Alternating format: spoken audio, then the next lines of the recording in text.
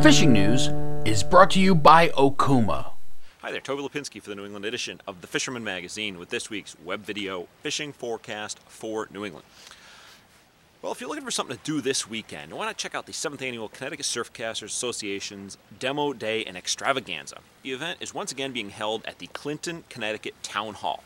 Now, doors open to the public at 9 a.m. and there's a requested $5 donation for entry to the show. They'll have an extensive list of commercial vendors on hand to show off their products, as well as used tackle for sale by club members. They're also having a bunch of free seminars and ongoing demos from club members throughout the day. They got a ton of great food. It's an awesome event, so if you're looking for something to do, if you're in the area, be sure to stop on by. I hope to see you there. All right, let's see, moving on into the reports on the freshwater side of things. It's really the biggest game in town right now, with anglers hitting both ice where fishable ice remains, or open water where last week's mini melt freed up a few spots. Now, regardless of how you're getting a line in the water, the target species pretty much remain the same as last week, with excellent success on perch, pike, panfish, bass, trout, and walleye. All these species hit this week's reports across every corner of New England, so be sure to check it out if you plan to fish. I even hit the ice a couple of times since last week's video, and I found excellent action on both perch as well as walleye.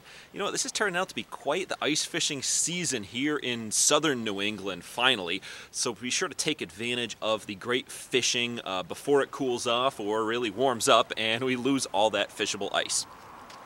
Story also remains pretty similar to last week's report as far as cod, with the weather once again the major limiting factor.